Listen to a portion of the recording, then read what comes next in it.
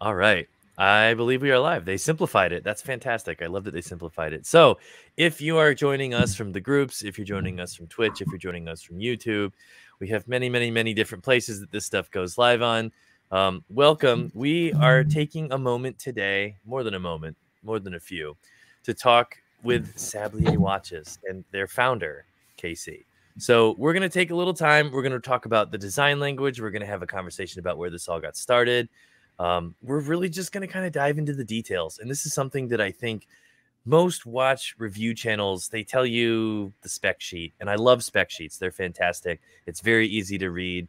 You get all the information, but it doesn't tell you the details. And today we're going to take a look at all of the details that come along with Sablier watches. So to start off with, we'll go around, we'll kind of introduce ourselves. Casey, we'll have you go last because then you can kind of dive into a little bit about the history of this, you know, right after that. First, though, we'll do a wrist check. What are you guys wearing? What do you got? Start with you. Or you, Zach. I'll start with KC. He's the star of the show today. We'll start with KC. No, actually, the Grand Cru second generation, the Grand Cru 44 black dial on my wrist. On the Ray very nice. Nato strap. Yes. By the way, I'm living in Atlanta, so this kind of color of the Atlanta Falcon. You're right over there by Tyler. Oh, he's over there in Carrollton. You're right up the road. Yeah. Yeah. All right, Tyler, what you got on today? So the vintage Tudor prints, the gold-plated. It's from like the 80s, so kind of fitting. 80s boaty, yachty watch. And it's for sale if anybody's interested. For sale or trade. I like it. For sale or trail. You can take it on the trail if you want to. I am on the very last bit of the Ernst Benz Chronoliner. Of course, I put the autofocus lock on, so it's not going to do it. I'll pull it back here then. Ernst Benz has been fantastic, and they've offered me the opportunity to be part of this wonderful journey. They have 3 watches. You can kind of see the box over my shoulder here that they all come in.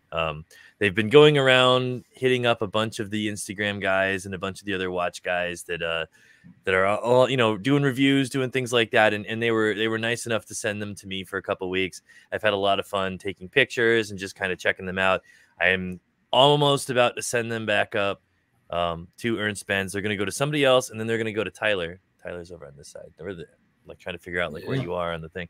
You know, they're going to go to Tyler after the next guy. So keep your eyes open. It's a fantastic little thing. The reason I like this one so much, when they get done with this tour, they're auctioning off these pieces to charity. It's pretty cool. Just a neat little thing to do. So I figured for this one, because it's technically my last day with them, I would wear it for now.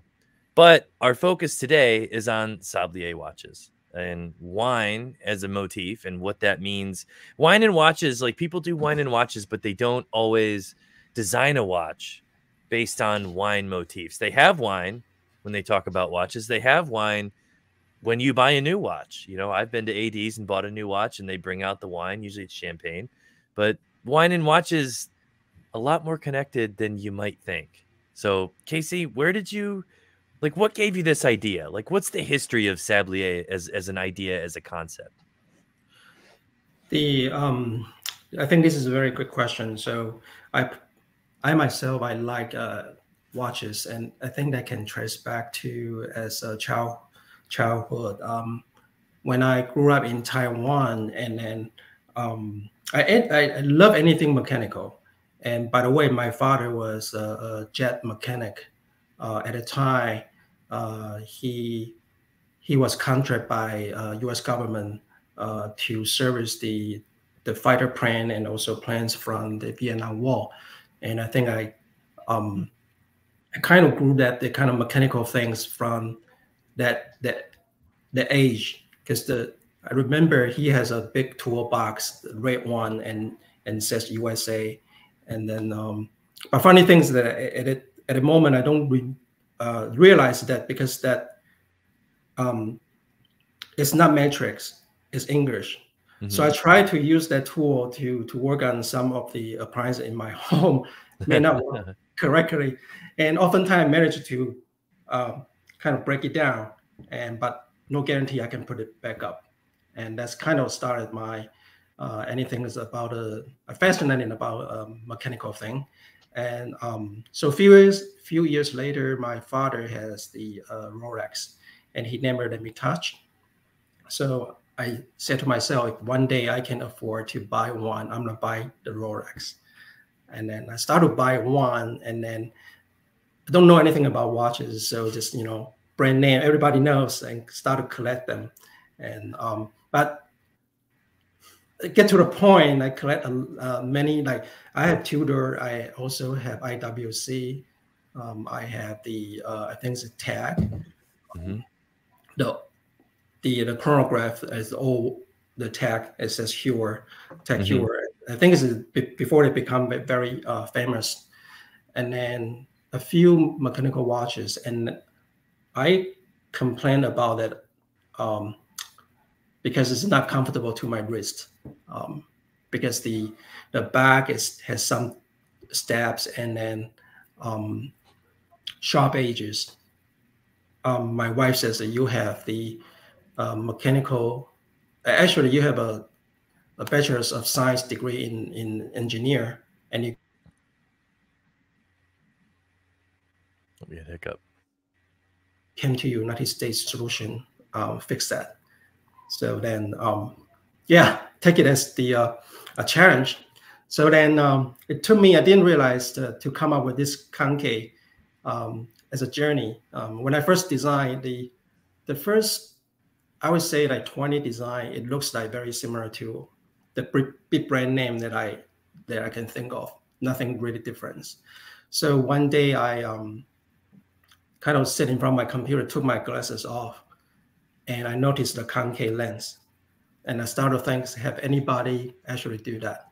And the concave lens has a less refraction, and it's very interesting because it kind of reduced the glare, and also at some point it kind of enhanced the readability of the watch face.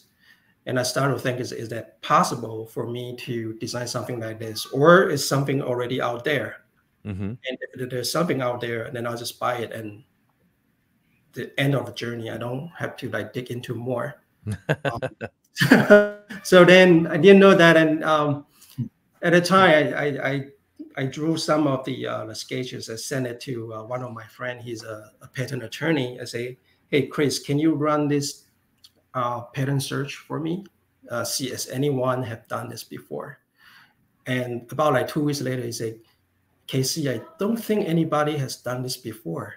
That's very interesting. As the wristwatch has been invented like 120 years, but how come? So then I say, okay, then this is what I'm going to do. I'm going to file my patent application and see if this is true. It's kind of like a science experiment. You wanted to find out the truth, so you have to do it. Right. Not knowing that it took me 5 years to have the patent granted, and it kind of proved that okay, maybe I'm the first one actually get it done. Because there's so many people out there, they may have think about this before, but maybe they don't think about to apply for the patent. But this patent is the utility patent, so it's not about the look and feel. It's about the way it worked together, the concave lens, the dial, and how do you put them together. So that's where this idea comes from. See, it's interesting because like concavity in watches, when he said, hey, I don't, you're a patent attorney, said, I don't think this has been done before. It's so true, because you see every other watch, I mean, this one included, you've got convex everywhere. Right.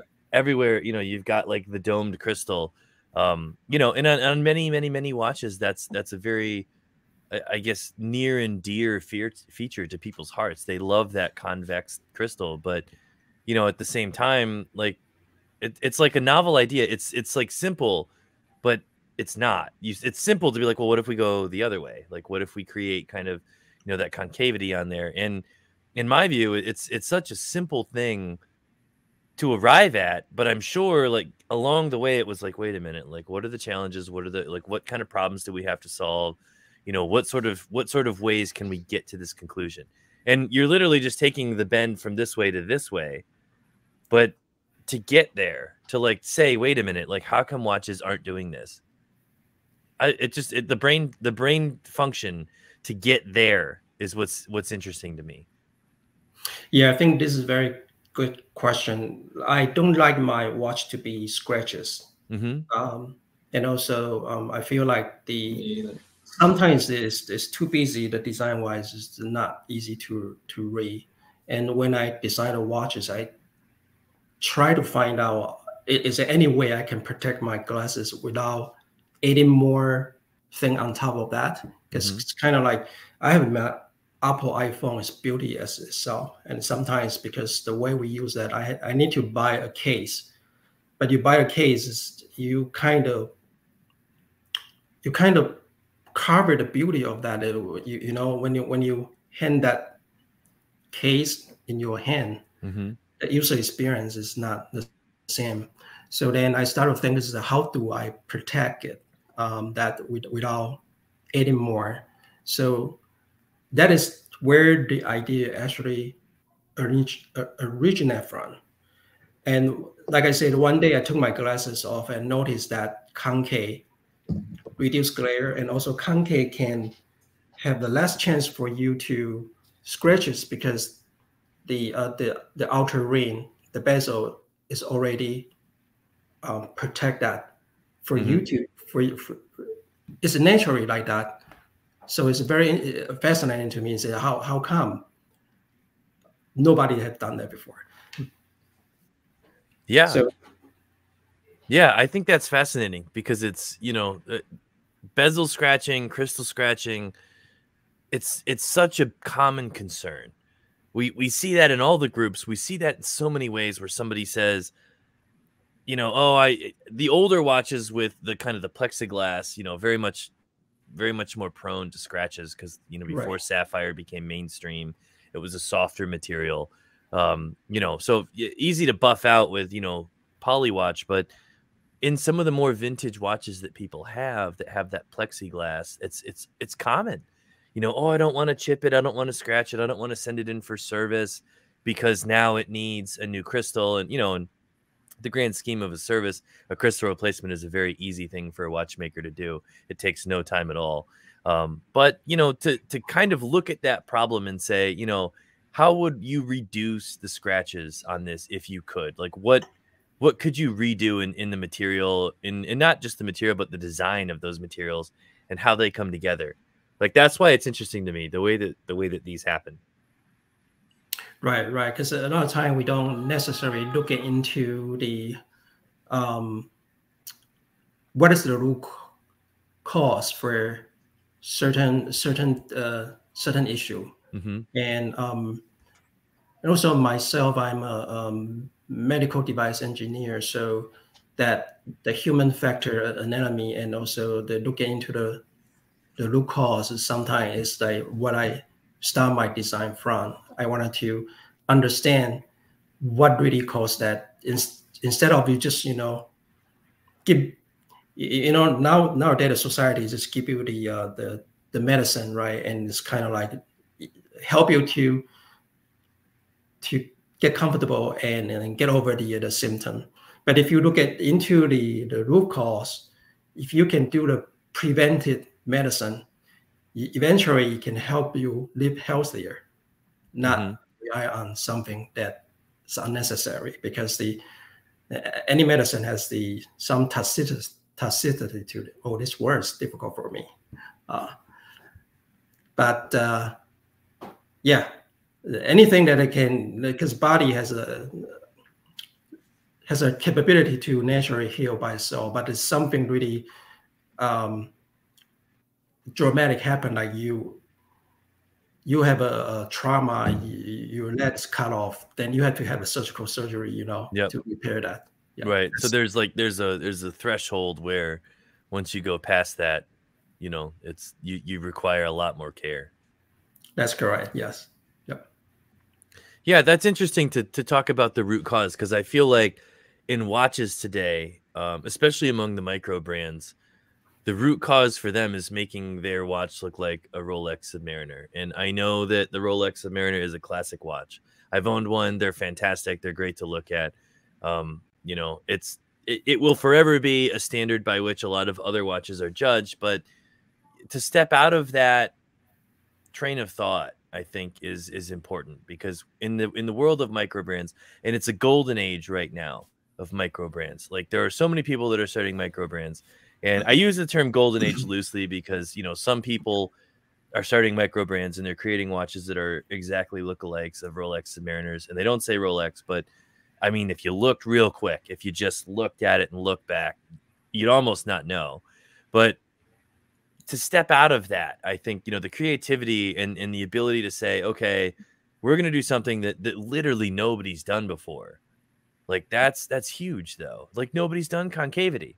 Nobody's done concavity as a design element that's integral to the entire design language of the watch. Like, nobody's done that, you know.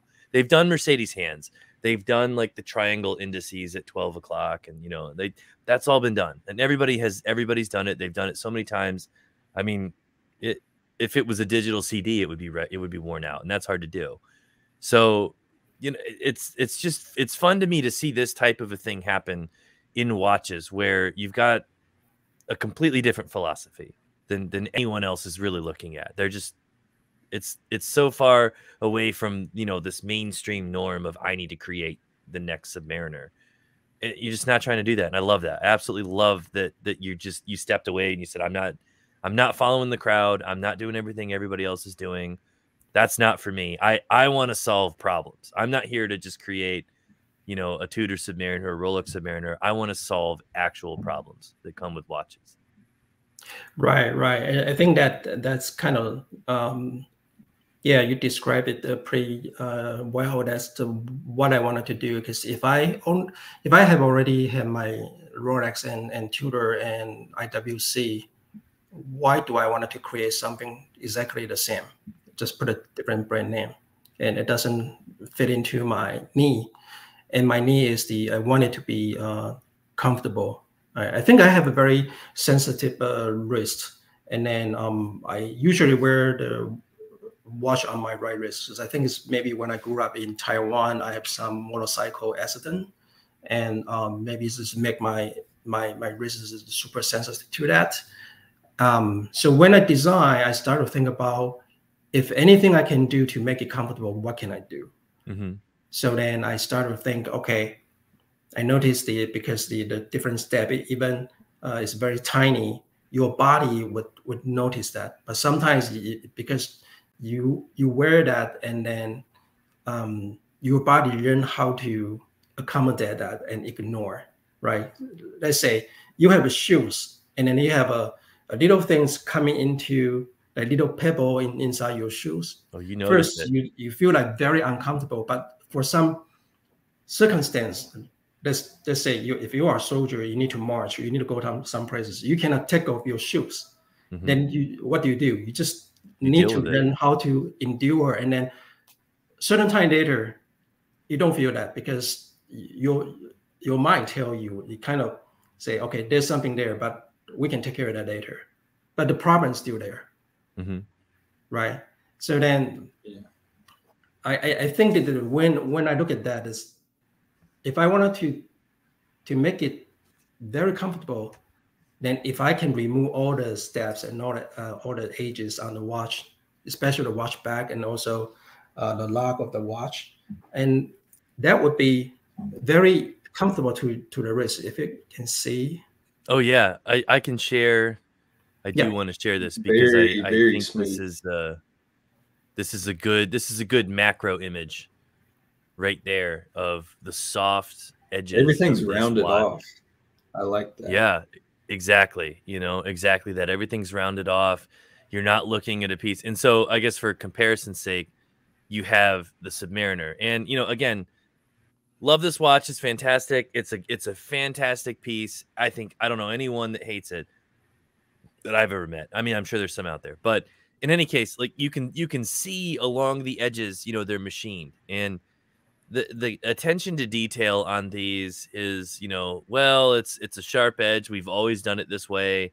We'll always do it this way, and that's, you know, the conservative view of Rolex. But in contrast, I mean, it's such a smooth, polished finish that I mean, like, it looks comfortable from here. I haven't tried one of these on yet, but it looks comfortable from here. You know, you could wear this for long periods of time, under a cuff, over a cuff. It could go, you know, anywhere you want to go. You could wear it for hours. You could probably sleep in it, and you're going to be fine. I mean, that's a problem solving thing, right? This is tradition. We've always done it this way. We will always do it this way, you know. And there might have been engineers at some point at Rolex who said, well, what if we rounded them off? And they were like, no, we're based on tradition. So, you know, you're not the first person I've ever heard that said that the Rolex has some sharp edges. When you wear them in a bit, when you get a vintage one, they're very rounded off, and people love those. It's like, well, you can get a rounded off one now. You don't have to wear it for 20 or 30 years to get to this point. Yeah, and then you kind of let's just stay on this the picture here. So you kind of remind me that in the 30s and 40s, Rolex, they have the a smaller, I think the 33 or 34 millimeter is called bubble back, because the back is kind of bubble and it's kind of elevate the case up your wrist a little bit, so it's comfortable. But after that, it's become like very sharp.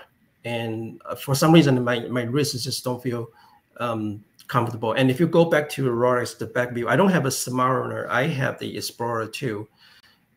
If you just scroll down a little bit, you see. Oh yeah, I know. I see that. I see that with the crown. It doesn't have the crown, and also the shoulder of the crown. That's really bothered me, because when I wear that, it's sticking to my skin all the time. Yeah. And even the ridges on a crown. So like this is a fantastic piece. I don't really have much to say that's negative. But the bits on the crown, and I know you can't see this. I'm holding it up like you can. I'm going to describe it as best as I can. But the ridges on the crown that you use to grip it, to wind it, or to pull it out, you know, they are sharp. And on many watches, on many watches, this is the case. And so, you know, you're not the first person I've heard, and it's happened to me, where I notice after wearing a watch for a little while, I look at the back of my wrist, and, you know, there's like a dry spot where the crown has rubbed on my wrist a little bit, and I've noticed it, and I've said, oh, like, I guess I've kind of rubbed the crown the wrong way on my watch. And I don't see, well, that's the perfect picture. You can see the crown with the concavity in it, but it's also offset. So, you know, I know when we chatted yesterday, you talked a little bit about the fact that, you know, having the crown offset from the 3 o'clock was big to you. Like, what other factors really led to you thinking, like, you know, this really is the right choice? I think because say it again. I wanted to see if I can answer this question correctly. So yeah, when you decided that, you know, you were going to offset the crown. So offsetting the crown has been done by Seiko. And that design has grown on me. It wasn't something I originally liked. I always thought the traditional 3 o'clock crown was something that, you know, just, it was the gold standard. Everybody did it. Of course, until, like I said, I noticed that there was some dry spots on my wrist from where that crown kind of interacts with your wrist on a day-to-day basis. But, you know, apart from, you know, some of the crown digging in, like, what was some of the other things that inspired you to move the crown to the 2 o'clock position? Oh, okay. Very good question. Because I actually tried the 4 o'clock. Like this is my vintage Seiko. I'll stop the screen share so we can see it closer. There we go. Yeah. Okay. So this vintage one. I also have the modern one. I have another 2, and they are all accepted to 4 o'clock. But this one is a smaller size. I find this one is super easy to wear. This is a 38 millimeter wide. And I did the prototype of my watch with 2 and also 4 o'clock. And the reason why I choose 2 o'clock is because sometimes when you wear the watch, because of gravity, this would shift to here. if it's on the 4 o'clock, it is still gonna dig into your skin. Brings it back. Right. And 2, then you literally don't have the problem. Yes. So then I decided I wanted to move it to 2 o'clock. But if you wear this under your right wrist, there's no question because it's so smooth on this side. See, this is problem solving though. This is what I'm saying. Like, I feel like in watches, it's just only about the dial has to look good. The dial design is paramount, and that's like everything else is an afterthought. You know, I know Tyler has some questions about the strap. I'll let him ask those in a little bit. But I know that like everyone wants the dial to look a certain way, and of course we'll skip over the Submariner homages because they're out there. But like that seems to be the most common concern is how do the dial and hands go together and things like that. Like if gravity pulls your watch down, you know, if it's at 4 o'clock, you still have it digging into your wrist. Like this is problem solving. This is why I'm saying this. These are the details that when I look at Sablier watches, you know, of whether it's, you know, the 39mm, the 44, like you can see this. And if you're watching this and you're wondering, well, why is the crown way up there? I mean, there it is. That's exactly why. Because if you're working with your watch and you wear it a little bit on the loose side, I know most people are, it's a little bit loose more than it is tight because of course, you know, that's just the more comfortable way to wear it. But like the thought behind it is like, if it's up here and it falls down with gravity a little bit, you don't have that dig into your hand. I mean, that's fantastic. There's still problem solving. Use the problem solving. Like you don't get problem solving. You get like, oh, I love Omega. I will always love Omega. I have to preface this. The new Ultra Deep, I think it's fantastic. Someday I'll own one. But I'm not going down, you know, 6,000 meters. It's not going to happen. Is it cool? Meters. Is it chunky? Yeah. It's fantastic. It's awesome. I love it. But like that's problem solving. But it's not practical problem solving. Like I'm not like wearing that going, oh, this now I can shower in peace and I don't have to wear like no. You could do that with a Sablier. It goes down 30 meters, right? So like you'd be set. You'd be good to go. But like that's some real problem solving of like everyday wearing of watches that you just don't get with anything else. You just don't. Right. And then and also this is one more thing I wanted to mention about because I moved that crown from the 3 to 2 position. And if you look at closely, the crown it actually has a concave. Yeah, I can bring that back up in the picture. Yes. And before you do that, I can stop. Yeah. I'm going to show you because you can tell me I love engineering. So this watch is waterproof for 15 meter, but you just say that normally, I mean, any like regular people cannot dive that deep, right? Like I would say 10 meter is probably pretty difficult without proper training. But we have let's go back to this. So we have a screw in crown. And the way we design this, I design this is sometimes I look at the way is if you apply a perpendicular force to the crown, then you can actually close it in a very easy way. And therefore, if you apply the perpendicular force, so that's chance for you to, if you grab 2 point, sometimes you can cross thread and get them to your tube. Yeah. So that's something that I decided I want to put the concave here, and it worked pretty well, but not many people know about this. I mean, this is what I'm talking about, though. Like the thoughts, like if you're watching this and you're wondering, like, oh, I've never heard of Sablier watches. Like, I understand that, but everything is thought about here. This isn't, you know, watch design. You know, many things are afterthoughts. Lug design, many things are afterthoughts. You know, the K shape, many things, they're just, we'll get there. You know, make it whatever. We're focused on the dial. We're focused on the hands. But like the fact that you can sit there and like apply some perpendicular pressure, like to me that like everything is thought of here. You thought of everything.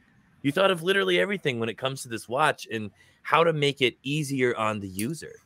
You know, I don't know of any other watch brand that exists right now, and even the big guys, even the multi-billion-dollar guys that really sit and think this thing through. They have a solution. It's a traditional one, and they use it because it's cost-cutting, it's easy. But it's not always thought through. It's not always something to like, let's come up with a good solution. It's more often than not just, we've used this for 50 years, 100 years. We'll just use that. You know, we'll focus on something else. Maybe we'll redesign. Yeah. Yeah, I think that you mentioned about a lot of things here is I'm really interested about that. How do we make our everyday life easier? And sometimes you don't pay attention to that because it's easy. If you, just like I said, you try to understand the root cause, then oftentimes you have a solution for that. But sometimes we choose not to go that route. We just say, okay, it's easy. We don't think about that. Let's not spend energy to think about that. And therefore, you design something, it will be like very similar to some other people's. It's like you're going to, I wanted to make a special cuisine, but how do you make a special cuisine? You have to have your idea, what kind of food you wanted to eat. You wanted to eat the Mediterranean style. You want to have the Asian style, or what kind of, you decide the style you want, and then you start to think about what kind of ingredient you wanted to use, and what's the process to get it done, and what kind of ingredient has to be fresh, right? And then those kind of things are tied together. And speaking of wine, you're drinking wine. I love wine. And cheers, my friend. Cheers. Cheers. Drinking some red. I'm drinking red wine. I love red wine, but I also wanted to drink red wine because Sablier offers one of their watches in a burgundy dial, and it's my absolute favorite one that they have, because when you look at it, and I don't know if we'll be able to capture all of the fine details that you see just with this live stream, but when you look at it, it looks like, and I know I'm making weird movements in the camera, but like it looks like you're looking into a glass of wine with the way that the dial is, because it curves up at the edges. You can kind of see it. You can almost see it. I think I can highlight you. Yeah. Let me make you the solo layout. Yeah. So if you look, you can see that it kind of curves up on the sides around, the minute markers, and it looks like you're looking into a glass of red wine on the summer day in the sun, having, pasta, pizza, whatever you love having with your red wine out in the sun on the summer day. Like, that's fantastic. That looks amazing. So I don't know. That's my favorite one. That's a big reason why I'm drinking red wine. Because I think it really does that. Tyler, your battery's about to die, my brother. Yeah. I'm going to change that out real quick. Oh, no problem. No problem. Come on back when you're ready. Yeah. And I'm going to let Tyler talk about the strap. I talked to him about it a little bit. He asked about the strap earlier. He said, "Oh my God, I love that cork strap." And I'll let you talk to him about that, because I know he's been dying to talk about that.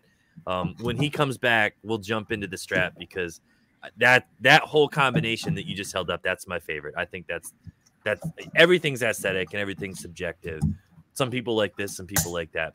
That one's my favorite. So, and for our customer our friend Mark, I always say, hey Mark, cheers, Mark. Having a drink. He's drinking Macallan. Ooh, he's got the good stuff out tonight.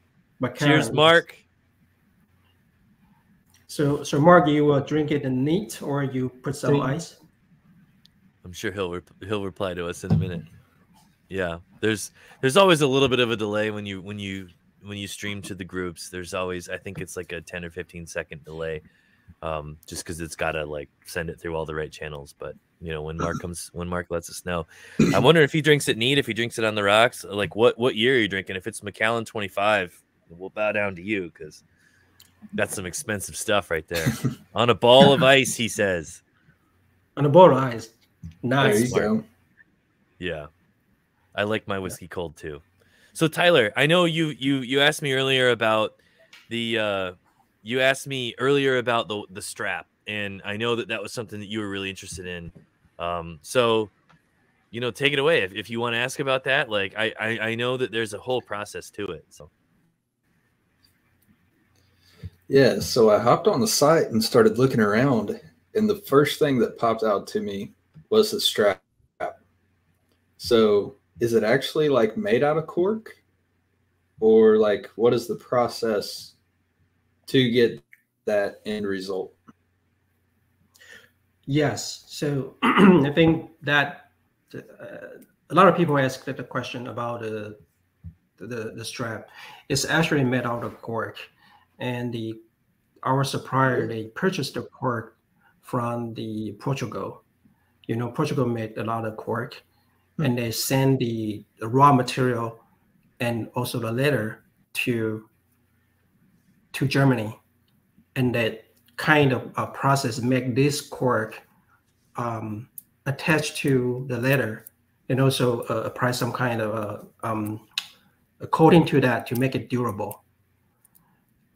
And the processed product sent back to France, and they die cut it, and they just make it because the French, I think they are very good with the making the leather goods. So the end product is actually finished in France.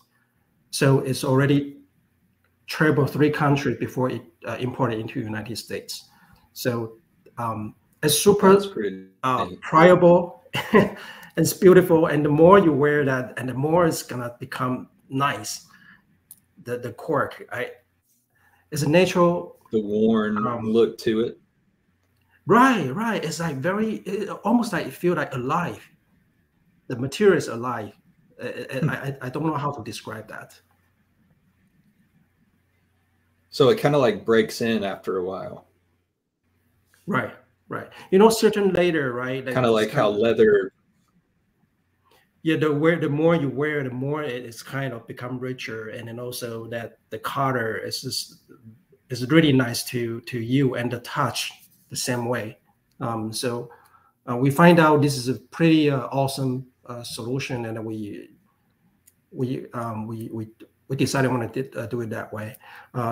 Original, we have a different kind of prototype, different kind of process, but I think we like this like 30-degree like stripe. It looks like very trendy and very interesting to look at. Yeah, I just love that burgundy dial. That's a conversation starter right there. Right, it's actual cork. Is a conversation starter. Right, and also this cork it's not like printed leather. I have some printed leather, something like this. This is a cow leather, but because the patterns are printed, so it will be very similar, right? But no 2 pair of the cork would be the same. It will be totally different. That's awesome. So that's fantastic. Unique. Like nobody makes a cork strap, dude. But all it's like I have a cork desk pad. And it's probably not even real cork because real cork's kind of pricey, but like I love cork. Like it's great for a desk pad. It's great for that. Now we're on autofocus, hiatus. This is great. Right in the middle of what I'm trying to say. But like I think cork is fantastic. Let me fix that autofocus. Come on, baby girl. There we go. So it's just like, there we go. Nobody makes a cork strap. They just don't. They leather all day. Like you see so many things that are leather, and you see alligator, which of course is just kind of stamped leather to make it look like alligator. It's just the way that stuff works. But like cork, though, and like it wears in, and it not wears out, but like wears to you. I don't just a lot of the things that go together on these watches. This is why I think I'm fascinated by them, because it's problem solving, it's engineering, it's attention to detail. And the strap is not an afterthought. So many other watches, the straps are afterthoughts. It's just like, put it on black leather, put it on brown leather. Like, don't worry about it. We're not paying attention to it. Like, we don't care. Like, whatever. Just put it on leather. We'll sell it. Doesn't matter. Throw a branded clasp on it and then done. Right. Throw a branded clasp on it. Be done with it. Never think about it again. But this is like, hey, we're talking about a watch that's based on like a wine motif. That makes sense. Like, why would you not have better way? Like, what better way? What better way would you have like a strap on a watch? Yeah, and then I think you just mentioned that definitely the philosophy with wine. So I think when I first designed a watch, I'm just trying to make it very comfortable to my wrist, and not just try to be different, but because of that thought, you make a concave lens, and then I have something I can show you guys. I don't know, you can see this is a cross-section view. Oh, okay. Oh, that's cool. Now, okay. Tyler, if you look at that, you know, and I think I don't know if I have a bigger picture of that, but if you look at your wine glass, yours specifically, and you look at the shape of the case, tell me what you see. Yeah. Look at your wine glass specifically and look at the shape of the case. Right there. You see what I mean? Like this, there was thought in every single part. It ties it all together. Like it all comes back around to that theme. Also, the concave. The concave is that's another problem we need to we can go talk about the concaveness, the different problem. But let's talk about the wine first. So when I design something, I wanted to make sure it's very smooth. You can see the profile and continuous, and to the flat surfaces with a display back. So it would allow you, it would enable you to wear your watch very smoothly on your wrist, because this part is flat, right? And then you curve. When I do that, and I achieve the curvature of the side profile that I really like, and I start to think what does that tie into? That it's almost like a wine glass, some part of a side profile. I think Zach has the picture, can show you later. But a lot of time when we think about that, what does time means to me? I think time is a luxury. Time, when the time passes, you cannot get it back. You can never. I would argue, if you have money, can you buy your time back? Probably not. No.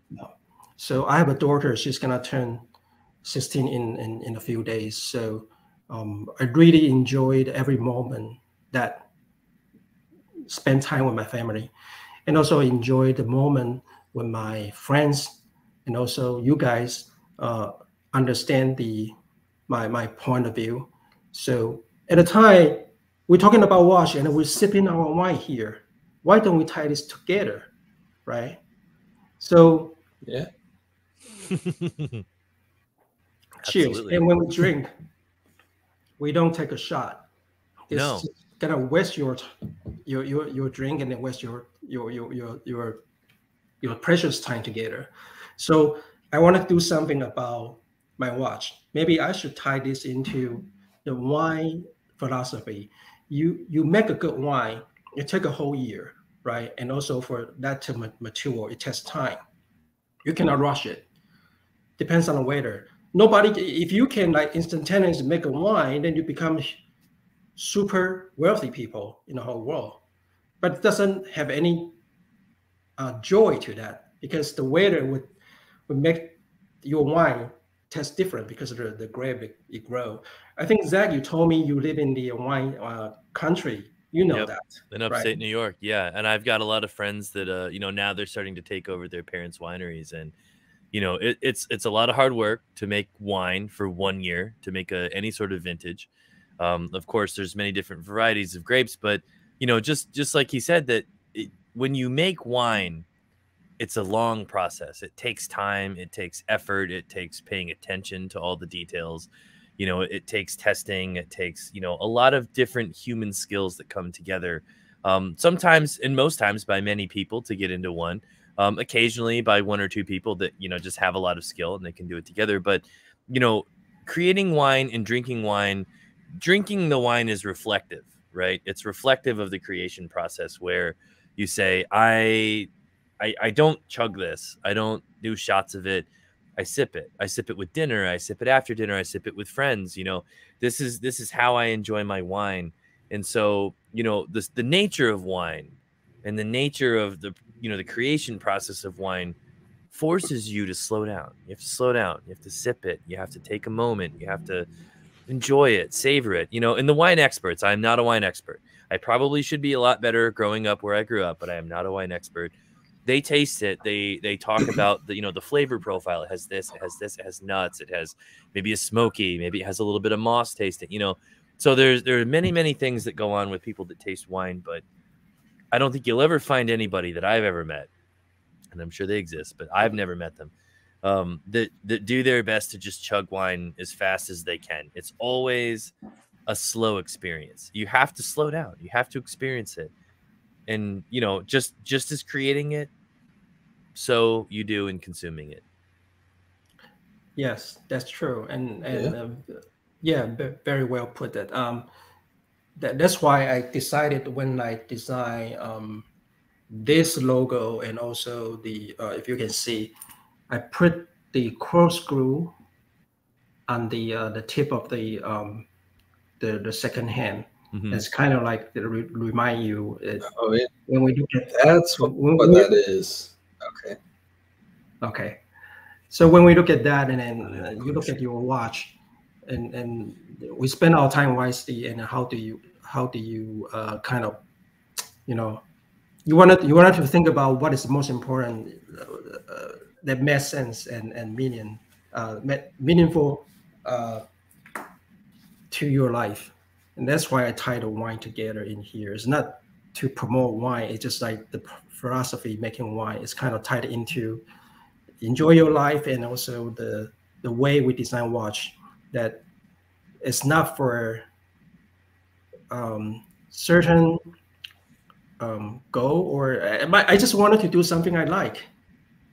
And the end result is just that, you know, make it different from other people. Yeah, Matthew. So Matthew, for people who are, maybe you missed the memo or whatever, Matthew is our new editor-in-chief. He, just a quick shout out, he's got 30 years of journalism experience. He writes for the LA Times. He writes for Boston Globe. He's written for People magazine. You know, very accomplished journalist. And it's fun to talk to him because he loves this kind of stuff. He loves this kind of like different analysis. And, you know, just as we like to talk about experience, and watches are experienced by different people in different ways, you know, the same thing you can say about wine, you can say about life. But, you know, the way I experience Sablier watches is, you know, I grew up in wine country. I'm a little bit partial to it. And you know, say I'm biased about it, that's fine. But, you know, like Casey went to RIT. I live in Rochester now. You know, that was kind of a bridge that we built together where we're like, hey, you've been here, I live here now. But it's still part of the wine country experience because it's right next to it. So many people come down for this sort of thing. And, you know, Matthew, if you're watching, and I hope that you are, you know, this is the type of stuff that I think that we can really grab a hold of because there's a story to tell. And I love, you know, we love telling stories. I mean, he tells far better stories than I do. He's got all the experience, and the way that he does it is far better than me. But yeah, to enter this sort of existentialism, you know, to talk about this sort of thing, you know, this is the type of experience that we love here, you know, in OSC, Horology Republic, wherever you're watching from. This is what we're all about, is telling these stories in a way that relates in that experience. And, you know, for KC to create these watches and to create something on his own experience where he had, you know, a degree in engineering and then a master's in design, like, who better to design a watch and problem solve? You know what I mean? Like this you're getting everything out of something like this. Yeah, thank you. And I want to say hi to Matthew too. So I do like this kind of conversation because I think the watch should not be just the material thing. It should be something, you know, you can share the story with your friend, and you share part of the memory with your friend, and it become your own memory. Mm-hmm. I think that's something that when I start this brand, and you can see Sablier right here. I'm sorry, there.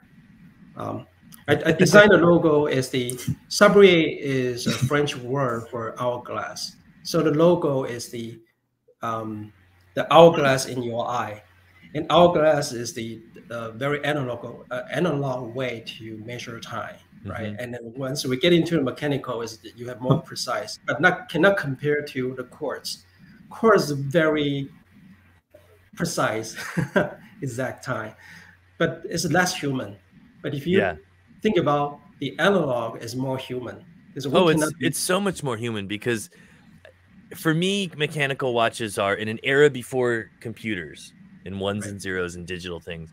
We found a way to keep time and on ships' chronometers very, very accurately so that we could explore the world, because you have to know what time it is to figure out where you are, in a way to do that. But every little piece in those mechanical movements, even in this movement, this is a mass-produced movement, and it's fantastic. It's accurate. But at one point in time, it was somebody's thought. They were solving a problem, much the same way that you do, Casey, where you solve these problems and you say, here's a problem, what's the root cause, and what kind of solutions can I come up with that might address this? And of course, maybe you have 3 or 4 and you pick one, or maybe you have more, or maybe you only have one. But at one time, these were ways that people thought of, like, I need an accurate timepiece. I need to know what time it is within a certain window of accuracy. How do I get there? And in the era before mass production, in the era where everything was handmade, and these little teeny pieces were thought of, it was somebody's engineering experiment to say, I need to figure this out. I need to solve this problem. I need to find a way to create something that solves this problem for me and for many other people. And of course, watches were very expensive because they were all handmade, and it's just the way that it was until mass production kind of fixed that. And they're still, I mean, relatively speaking, they're still expensive, but you're solving a problem with a time-honored, technique that was somebody's engineering thought. Because this would have never happened if you didn't have somebody who thought, there's got to be a better way to do this. There's got to be a way that I can create something out of nothing, out of metal, I guess at this point, to create something out of metal to do this, and to make something that's useful, that's reliable, and that I can use to sail the oceans. I can use it to just meet someone for coffee. I mean, there's so many applications, but that's one of the reasons why I think this is important to highlight mechanical watches. But then, Sablier takes it a step further and says, yes, we can keep accurate time. We know how to do that. How do we make it comfortable? How do we make it worthwhile? How do we solve all the little problems that exist on watches in a way that people can relate to? And that's why we're here talking about it. Right. And really like your analogy. It's when we had a marine time and that system has been established, but we need a timepiece to help us to cross the ocean. Otherwise, you cannot plot the map and where the route. You cannot do that. No. Now we have the computer, we have the satellite, we can do GPS. But now we're thinking, it's already done. Now, how does that make us more human? Probably not. To make us more human, is that we need to think about how do we interact with other people or the people that around you. How do we enjoy our life together? So when I create this brand, I just wanted to have a conversation piece and then share the same philosophy with other people. And the concave is very interesting because it feels it's just not like the regular watch. And then the way we do the concave lens and the dial, we need to think about why do we make it the hand is bended, because there's so little margin there. If you don't bend your hand, the straight hand will not glide in between the kind of like a disc-like of the space. It's kind of, you see the hands are gliding an orbit inside the disc. If you can imagine that is pretty interesting. It looks almost like you think about a galaxy that is all planned, but they are going in a certain way. I like to sometimes share a story with friends that the concave is kind of like banded, like a disc shape of the galaxy is not flat. No. Yeah, it has that bending of space-time under, of course, all the dark matter that we can't see, and the light matter that we can see. But the mass of that galaxy does bend space-time in that way, and if it didn't, you wouldn't have gravitational lensing that you can use to see what's behind other galaxies. But yeah, I mean, it's an interesting way that you bring that up and say, like the galaxy moves, you know, and it glides around, you know, over time. The same with these hands, and to engineer them in a way that, you know, they're kind of bent up. I guess my fingers don't bend like that. I don't have the flexibility, but to bend like that and then still fit that margin, you know, that's what I'm saying. Like this is a brand of watch where everything is thought about. You know, the hands are thought about. The corkscrew seconds hand is thought about. You know, the way that the dial and the glass interact with each other and the space in between is thought about. There's not a thing on this watch that I've seen, and I've looked at a lot of photos over the last 48 hours of just looking at it, and I saw the schematics and, you know, just talking with KC and seeing, you know, like the way that he explains this stuff. This is an engineer's watch. You know, we like to think of, you know, some of the Rolex watches, you know, the Milgauss comes to mind. The Aquaterra with 15,000 Gauss as engineers' watches. We like to think of those as such. And I think that, you know, to a certain degree, that may be true. You've got, you know, some magnetic resistance. But as far as I can tell, that's about the only thing that they really have that lets them say that they're engineers' watches. Is you can take it into CERN and it won't lose any time. Hey, fantastic. That's amazing. But what else about that watch was thought of by engineers? What other problems did they solve? If you ask that question when you talk about those watches, I don't know that you really get an answer. I don't know that you'll get a satisfactory answer. I'm not an engineer. Math is ridiculously difficult for me. I did pass a business calculus class. We passed it. We did well. We did okay. I can do integrals. I can do derivatives. That's like, after that, we're done. We can't do it. But you can't ask that question mathematically of those watches and get a good answer. But with this watch, I feel like you can. You can sit down. You can look at that watch. You can say, this is what's been made. And if you look at every single element, of course, it's more than the sum of its parts, but why not look at the parts? Why not look at those parts? Like, we know that it's more than the sum of its parts, but the space between the glass and the dial, the hands glide perfectly. The seconds hand is a corkscrew because it fits the motif. The dial is curved up at the ends because it looks like wine as it sits in a glass. Like nothing hasn't been thought of here. Literally nothing has not been thought of. Every single thing. We saw the cross section. You know, hold up your glass again, Tyler. You've got the one that looks like that case the most. I mean, mine's just a red wine glass, a generic. But like the case itself has that kind of, it's perfect at the bottom. You know, it's nothing has not been thought of. Yeah. And also, Zach, the photo I think I sent you with the different kind of wine glasses. Yeah, let me pull that up. You can share that. Oh, I got to actually click share. I thought it would do it. There we go. Try to do it without all the emails coming out. Yeah, I mean, you can see that, you know, those within those lines, you know, there's different variations there because, of course, there's different glasses, you know, for different types of wine. I'm a plebeian, so I drink it from the same because that's what I do. But, you know, if you're a purist and you know things, again, I should probably be a much better wine snob than I am, but I'm not. But the shape of those glasses, you can see it in the case. Well, I guess that one doesn't show it, but the shape of these glasses in the cross section, when you look at the cross section of the case, as we did earlier, I mean, it's apparent. It's there.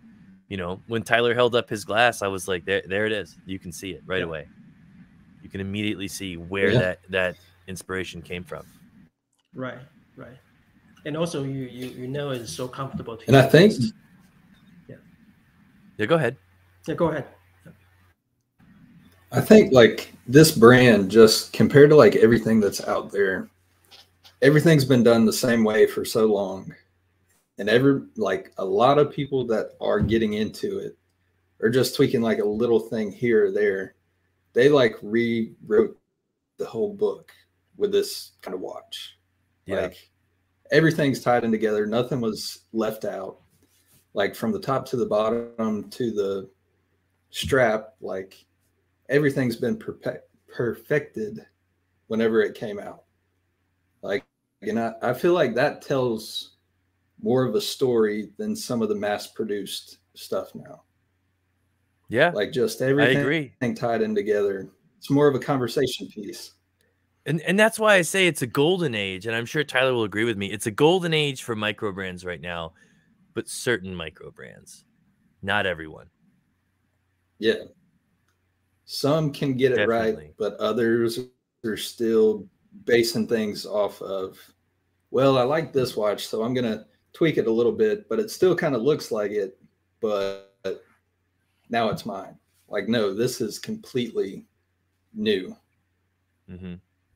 Completely new, completely different. You know, every single thing is thought of. And that's why I'm saying, I think that, you know, when you look at a brand like Sablier, you can't look at it and not see these little details. And I think the longer you look at it, the more you see. You know, that's if I could sum everything up with what I see with Sablier watches, you know, and I'm sure some of my friends in France, I have a friend, you know, that works at Louis Vuitton. She's probably rolling her eyes at my pronunciation, and that's fine. But she would probably say, in the design of details and the way that stuff works is paramount to the overall product that you produce. And she said that to me before about, you know, the way that things are produced in certain design houses in France, and not just France, all over the world. When places are design, you know, centers, this is what they do. They have their own language, and they try to create things that represent that language. And, you know, when you look at Sablier as a company, and then you zoom in on the watches, you know, you see it. It's hard to not see. And I'm sure the longer you look, the more you see. You notice those little details. Because I looked initially, the first time I saw the watches, I just liked the burgundy color. And I'm a simpleton. It's ooh, colors, pretty pictures. That's how I work. That's how my brain operates. I saw the pretty picture. I was like, that's pretty. I like that. Let me look at it. This is cool. But the longer I looked, the more. And then you see, like, you know, we've got the glasses up on the screen. You see the cross section. You're like, that's a wine glass. That's a wine glass case. Like, who else has done this? And then you see the concavity of it, and it's like, oh, you know, you're not going to like bust up. Yeah, go ahead. If you want to say something, go ahead. It's like, I talk a lot. I'll ramble. It's like the I Spy book of watches. Like, the longer you look at it, you're going to find something new and unique that you haven't seen across the board anywhere else. And I think I kind of want to go out and buy one now. So since you're in Atlanta, I'm right up the road. You may have to make that happen now. Yeah, let me know. We can meet up. And so I know, Zach, you like detail. I'm going to share one detail to you guys too, about the dial. So let me put it in. Put it in. Where is it? No, I want this one. Solo layout. There we go. Sorry. There we go. Yeah. So I designed the layout. If you can see the layout, some people was asking me why the logo is under 3 o'clock, and I pushed the date to the between 4 and 5. I think sometimes when you wear watches, and then your watch would probably partially covered by the cuff, right? So if you wear your sleeve covered partially, I want my logo to be seen. And the date, though, like even if it's half covered, you can see everything you need to see. So that's a function for the function, and also for your brand, right? And then I designed the indices, and also the I want this like 6, 9, and 12. They are bigger. It's easy for you to identify the landmark of a 6, 9, and 12. And you know 3 is your the logo, and the thickness, the width of the second hand. I'm sorry, the width of the hour hand is the same width of the hour mark for the 6, 9, 9, so and 12. It's perfectly. I told you everything was thought of. There's nothing on this watch that wasn't considered. Oh yeah. And the mini hand is the same width of the smaller the baton here. So very tiny space between these two. I'm sorry, here. And and this kind of like the radiate the design kind of mimicking the your pupil, the iris. If I talk about the human anatomy, so I talk about eye, I talk about the the hourglass is your eye. So there's some detail that I thought of before I actually executed. So many different designs, but I decided I wanted to execute in this way. Yeah, and that's exactly why I like to say that you know, this is one of those watches where everything is thought of. I mean, I didn't know that about the, you know, the hour hand and the minute hand and the indices and, you know, how they match up. It's there's not a thing on this watch that wasn't considered, you know. So many other micro brands. Question. Especially when you talk about micro brands, it's just an afterthought. One thing I haven't seen, the case back. What does that look like on there? I can share the picture, or he can show you. We do have a picture of it. No case. But I think he'll. Oh, so it is. Mirror, by the way. Exhibition. Oh yeah, that's pretty. Oh, I like the guilloche on the rotor too. What kind of movement is in it? This one is ETA 2892A2. Okay. Yeah, Makes so it easy to service. Right, and it's very accurate, and also because it's thinner than the first generation. The first generation is slightly taller. Oh, you know what? I have first generation here. I can show you guys. Yeah, it's just interesting to me that, you know, so many other micro brands are just it's so diver heavy. I love divers. I think divers are fantastic, but they're just so diver heavy. So this is the first generation. Oh yeah. Yeah, a little bit thicker. A little bit taller. What does it compare to, like, thickness wise? Like, what's the most comparable watch that you could think of?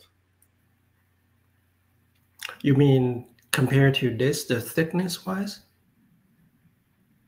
Yes.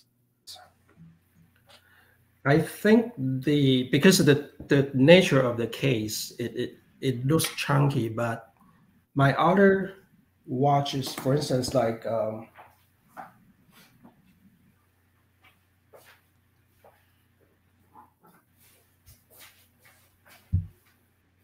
okay, so this is one of my Omega. Oh yeah.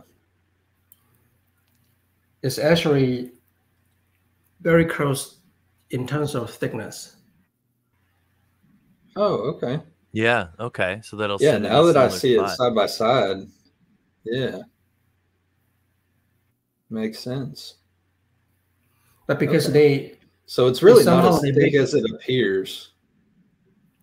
No, it's sometimes an illusion, right? So when you design and you do different things to make it like visually thinner. Like for instance, there's a kind of a notches here, and then also the step here. But the thickness, actually, they are very close. Let me see. I have my micrometer here. He's got it going on over here. Oh yeah, he's got all the tools for every ready to question. Go. That's what I'm talking about. So the thickest point, this one is 14.51 millimeter. So that's for Omega, and for my Sablier watches, let me measure this one.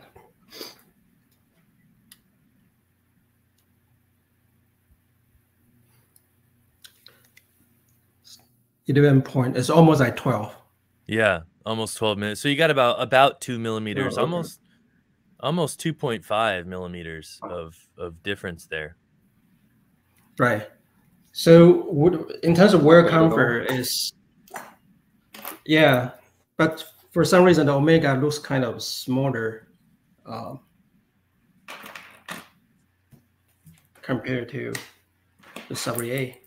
Well, I think that the metal and the case dimensions on Omega are very. You got the convexness, so you've got that rolling off feel where it may look thinner, but the Sablier has concavity, which gives it a little bit more of a substantial feeling and a substantial look to it. I think when you look at the two, when you held them up and you're like, this one's 14.5 and this one's just about 12, 11.9, just about 12. It's like you're almost surprised because it does look that way, but we're all familiar with optical illusions and things like that, and things looking this way but really being something else. And so I think that might be part of it. The concavity lends to that good solid look as well as the feeling. Right Yeah. Well, we're coming up on an hour and 10 minutes. I told Casey we would only take an hour of his time. So I think that, I think what we can do now is we'll go around. Maybe if we've got one last thing we want to say, before we say our goodbyes and our sign off here. And that way we don't take up all of Casey's day, because I could sit and talk about details for hours on end. He noticed that yesterday when we had a 2.5 hour conversation where all we did was talk about details. That's right. Watch manufacturing, but I won't subject everyone else to that. I know that it is Saturday. It is time for people to have dinner and things like that. So we'll go. How about we have one more thing? If you guys want to say one more thing, whether it's about this or it's about watches in general, it can be about whatever. Well, we'll start with KC. One more thing, I mean, before I say that, I just thank you, Zach, and also Tara, inviting me for this conversation. I really enjoyed that, and it gave me the chance to talk about my watch. But the last thing I want to say is we need to be more human and live in a life and be kind, and also enjoy your life. Mm-hmm. Yes, I like that. For sure. Tyler, what you signing off with? Let's see. I'm definitely a buyer. I definitely want to meet up with you one day soon and check them out, no doubt. I love the story behind it, and like basically the wine and the time, it all ties in with life in general. So it's a really neat story behind it, and I'm all for it. Excellent. Well, thank you, KC, for bringing that over to us, letting us sit down, take a little bit of your weekend and talk about this, in kind of more detail. I think this is just one of those watches that, the pictures don't really do them justice. I saw some good pictures when I saw the schematics. You start to put that stuff together. So, for me, it's all about the details and telling the story. And this is a story, like we could probably do a few episodes of this, and maybe we will. I think one of the things we probably will do with KC is, I know we've promised some longer episodes on our podcast. We had hot takes last summer. Everybody loved the 5-6 minute hot takes on stuff. But I did get quite a bit of email from people saying, I love these, but I want to do something longer. Maybe you could do some more like interview style stuff. And I think, this would probably be a first one to kick it off, a good one to kick it off with, where we could talk about those design details. Christian couldn't join us tonight. He's always into materials processing, ceramics, magnetics, things like that, how they work, why they affect watches, just the whole manufacturing process. So it's a shame he couldn't be here, but I think maybe for the podcast, we'll bring him on so he can ask some fun questions and get a little bit of insight, because I think he would really enjoy this. But thank you, KC, for bringing this to us and letting us talk your ear off for an hour and talk about your watch. Really, thank you. Yes. And I think that you mentioned that we can do something. I do too, and I will send the watch for Zach so you can see that in person. So yeah, I would love to see that one. That one's my favorite one. I love the burgundy and the cork. I think that's just fantastic. But I grew up in upstate New York where they make wine. You can't drive your car a mile without running into a winery up here. That's just the way that it is. Somebody's making wine. So Matthew says, terrific stream, beautiful watch. Cheers with the bubbly water. If I drink wine, I turn bright red. Yeah, I know a few people that do that too. So yeah, I'm the same way. I have very red undertones to my skin, so I've got the white lines going on, just so I can not look like one of the stripes behind me. But that's my yacht ensign flag. Got the little anchor up there. So, yeah, I think we'll definitely have you back. This is fantastic. I would love to do a full review. We'll get up a little bit later. We can talk about that. And we'd love to have you on one of our actual just voice only podcasts. We do a bunch of voice only that way. Very similar format. We just kind of record it and then edit it and then release it. So, yeah, from all of us here at Horology Republic, we want to thank Sablier Watches for joining us, Casey specifically. Tyler, it's been fun as it always is. Thank you guys for watching. It's been absolutely fun. We'll see y'all later. Yeah, thank you, gentlemen. Have a wonderful weekend. Have a great rest of your weekend. You too.